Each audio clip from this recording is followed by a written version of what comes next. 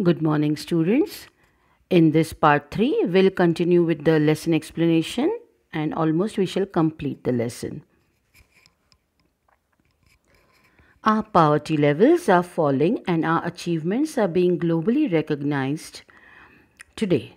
Yet we lack the self confidence to see ourselves as a developed nation, self reliant and self assured. Isn't this right? Uh, Children,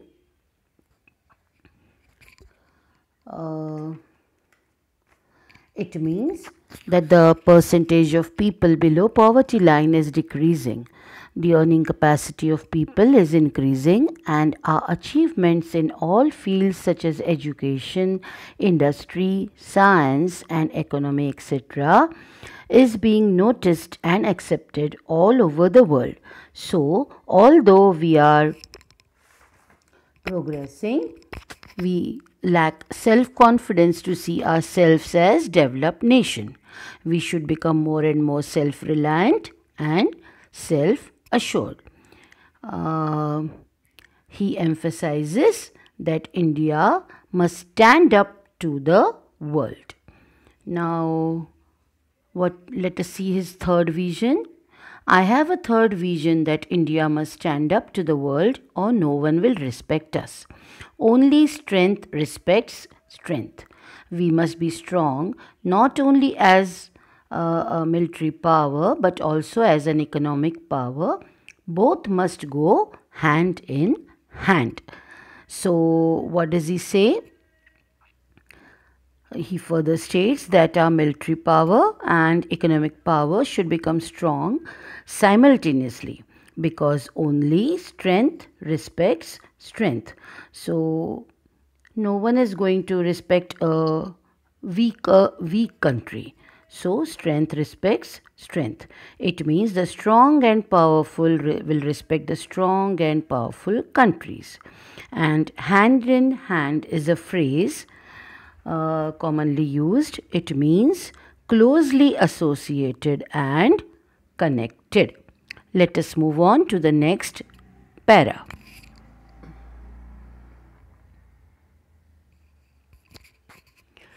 Why are we in India so embarrassed to recognize our own strength?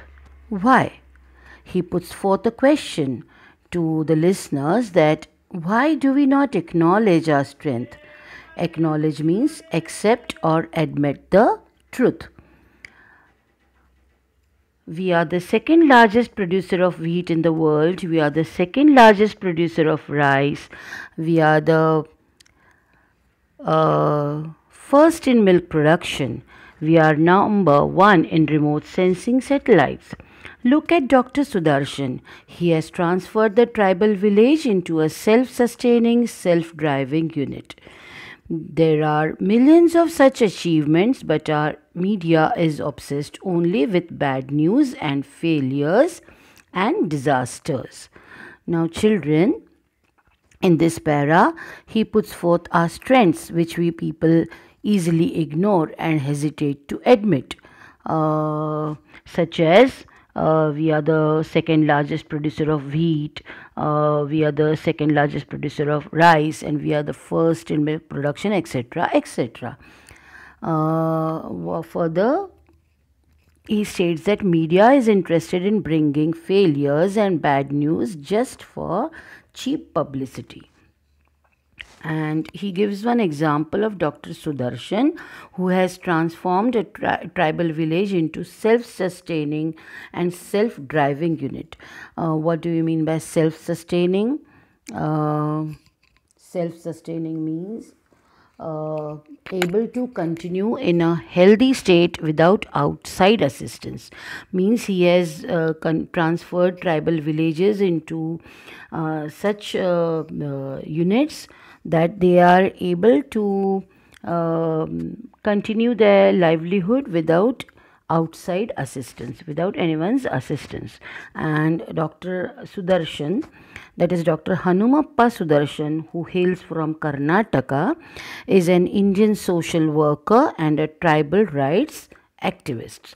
So he gives example that when it is possible of transforming a small tribal village into a self-sustaining unit, why can't we transform our India? Why can't we as a whole become self-sustainable?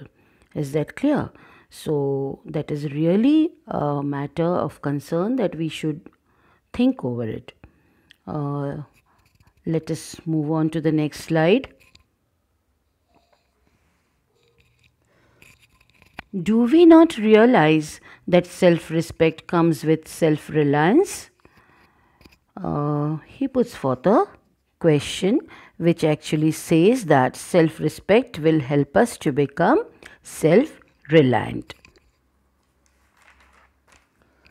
I was in Tel Aviv once and I was reading the Israeli newspaper. Tel Aviv is a place located in Israel. It was the day after a lot of attacks and bombardments and deaths had taken place. The Hamas had struck. But the front page of the newspaper had the picture of a Jewish gentleman who, in 5 years, had transformed his desert land into an orchard farm and granary. It was this inspiring picture that everyone woke up to. The gory details of killings, bombardments, and deaths were inside the newspaper, buried among other news. Isn't it possible in our country? I want to live in a developed India. So, children, the city, Tel Aviv city, was attacked with bombs by Hamas. Hamas is an Islamic resistance movement, very active in that area. So it had attacked the city with bombs. But this newspaper did not highlight this news on the front page. Rather, it printed that news on some other page among the news which were of less importance. Whereas the front page covered the news of a Jewish gentleman who had transformed his desert land into an orchard farm and granary.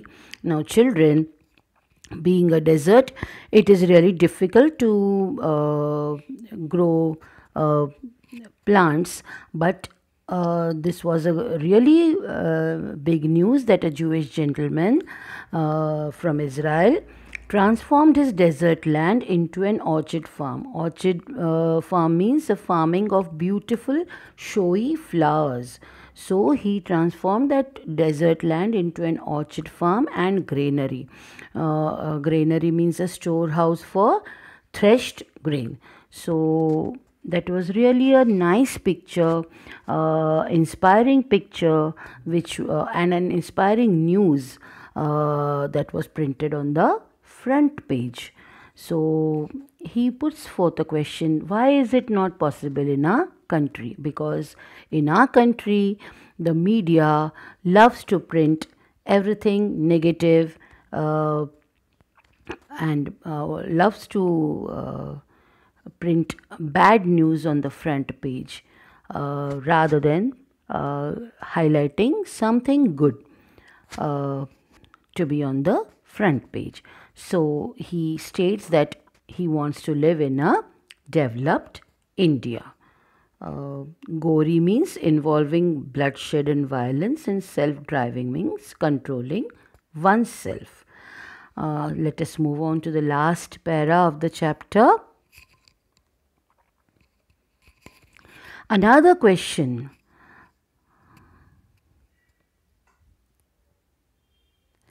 Why are we as a nation so obsessed with foreign things? Obsessed means extreme interest in something so as to lose control over one's feelings. We want foreign TVs, we want foreign shirts, we want foreign technology. Why this obsession with everything imported? Do we not realize that self-respect comes with self-reliance? So, children, isn't it true? We purchase clothes of foreign brands, gadgets, accessories, and whatnot of foreign brands. How will our economy strengthen if we do not purchase things manufactured in our country? With the globalization, it has become more easy to purchase foreign articles. So he questions, why do we Indians have this obsession for foreign goods? How shall we become self reliant because we are lacking self respect? How will our economy strengthen if we not purchase our our own goods?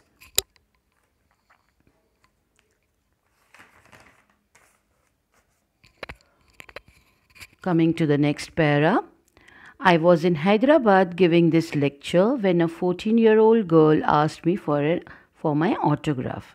I asked her what her goal in life is. She replied, I want to live in a developed India. For her, you and I will have to build this developed India. You must proclaim. Proclaim means declare. So, children, this motivational speech of Dr. Kalam is uh, is an inspiration for all of us to transform India into a developed nation. For that, we all need to follow Dr. Kalam's three visions that will set a path to reach our goal. So, let us all resolve to make India a developed nation. Here we finish the lesson explanation. Children, I hope you all understood the entire lesson. If not, go again through the videos and read the lesson carefully. We shall do with English workshop and grammar in the coming periods. Thank you.